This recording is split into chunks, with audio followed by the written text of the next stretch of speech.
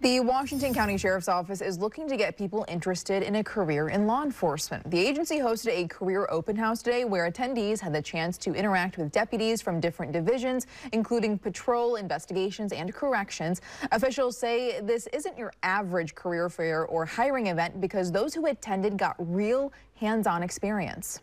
What's different about this event is it's not your traditional tabletop event where you just go meet with a recruiter. We've invited all of our special teams out here to really put on a production, so you get to see firearms in real time where they're shooting from vehicles. You get to see our drone team in action as they support our SWAT element and our crisis negotiators in a real-life scenario that has a suspect hiding inside our very expansive scenario village.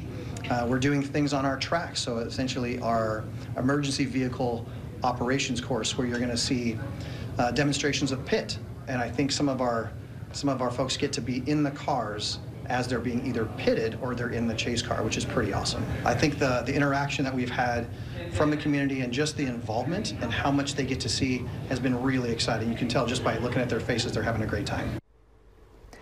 Between the patrol and jail divisions, officials say they are down 65 positions and wanted to use the career open house as an opportunity to fill those positions and show people law enforcement is an option.